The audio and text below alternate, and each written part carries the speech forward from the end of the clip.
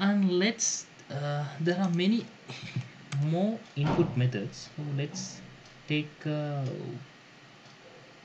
take something as submit. To get a submit one,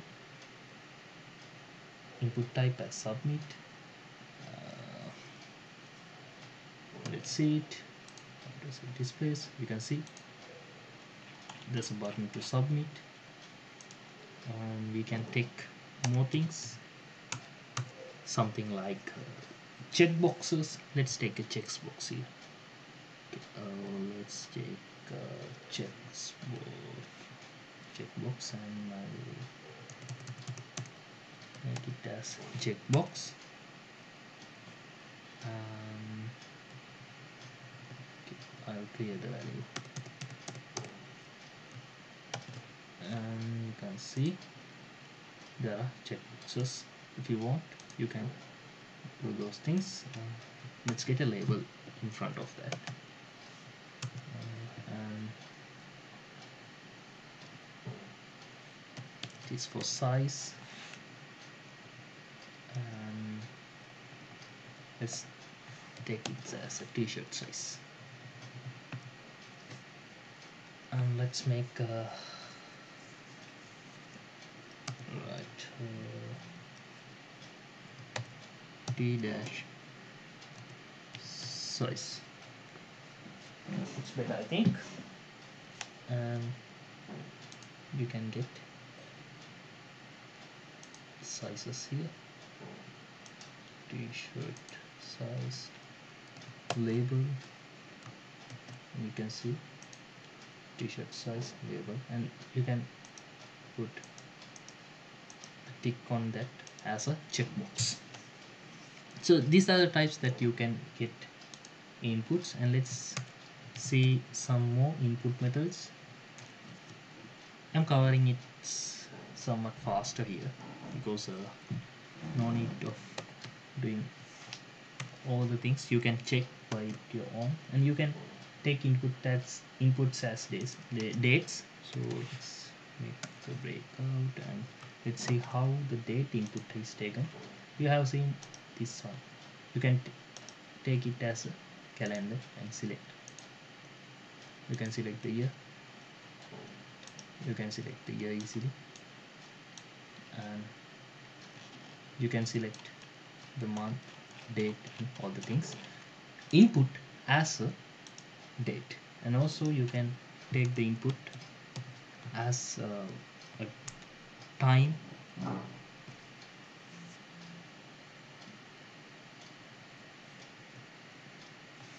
You can take it as a time. Here you can select the time here. This is an input type in the form.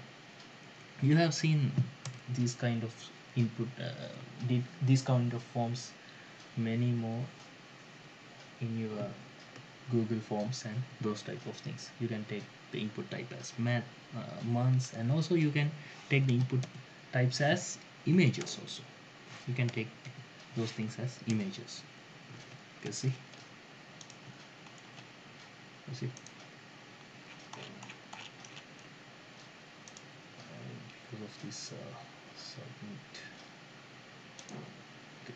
You can take this as an image, and you can try a lot of things, and you can make a button to submit the form. Let's take it as the type as submit, and name is submit. I have created an input type as submit earlier, and I'll clear it, and I go with the button to submit. You can see after entering these all things, you can get a submit button. This is actually the image input which is displayed in this position. Right. So these are the input types we can get as a form, and there are many more inputs. You can try those things. You can see, if I show you, you can take as buttons, checkbox, colors, date time, location, email, file, hidden files, images, months and numbers, lot of input types. You can try it with your own and get the hand-on experience with HTML. So after this, after closing the form, I'll end the form up to now, and let's see how to link our web page and redirect it to another web page. So I'll make another HR tag here. I'll copy this one and paste it here, and after that I'll go with the A tag. So by this we can get into, actually we can redirect into another web page. By that I'll take a web page as going to YouTube and get this link, YouTube link, http YouTube link, and I'll paste it in href position, and after that I can type here as redirect to YouTube.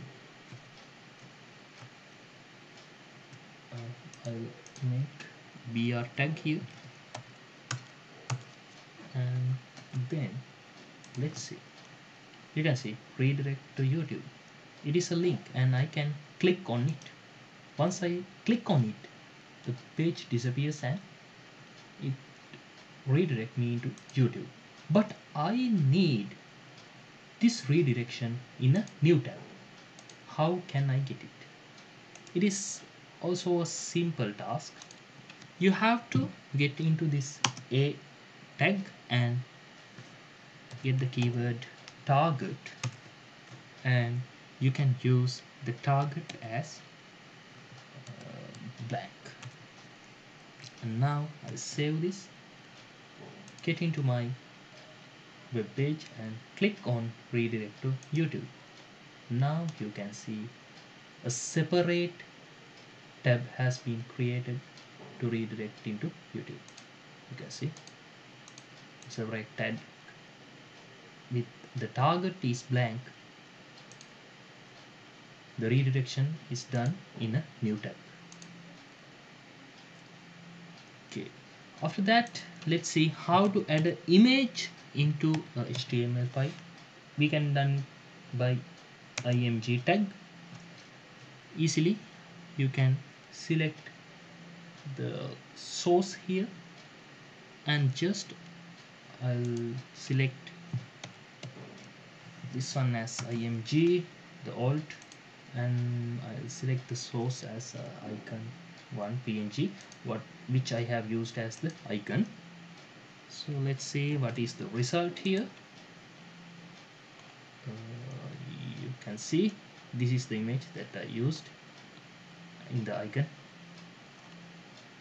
This one is displayed in here. Then as the final tag of our crash course, I'll use a tag course called mark you. This tag is used for some dynamic, actually for some motions, dynamic motions. So I'll get the direction from right and I'll type here what must I move. I'll move something like I'll take it as hello is enough. So I'll save it and see. I can't see. Yeah, here you can see hello is moving from left to right. So I can change the background color and get it more highlighted. I'll change the background color, BG color, into red, and let's see. Now you can see it is highlighted and hello is moving from left to right. I can change the direction left and save, and you can see it is moving from right to left, and I can change the direction from top and save it. Now you can see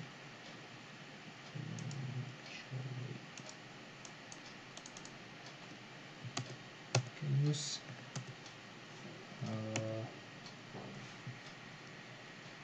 up. Okay, now you can see it is moving upside. Also I can use down, and now it will move downside. Hello. Okay, these are the things that I can use, and also I can control the scroll time. I'll select as it as scroll amount, and I'll give it as 10, and also I can give, okay, let's see first. This is scroll time as 10, and if you use 100, okay, I'll change the direction to right. You can clearly observe the differences here. It is moving, and if I used it as 1, you can see it is moving. If I use it as 100,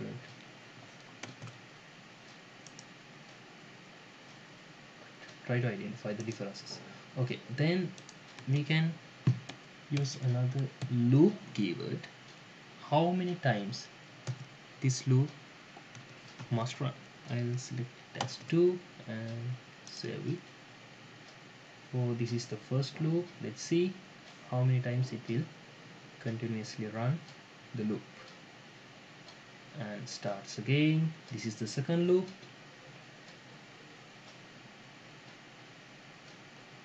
It is still running, and it ends. You can see we can control the time of loops it is running. So these are the things that I'm going to talk in my HTML crash course. If I miss something, put those things in the comment section. If you need something to clarify, please use the comment section. Feel free to contact me through your comment section, and if you see our crash course is good and it is useful, please share this video, subscribe our channel, and thumb up for our video. Thank you very much. Let's meet soon again. Bye bye.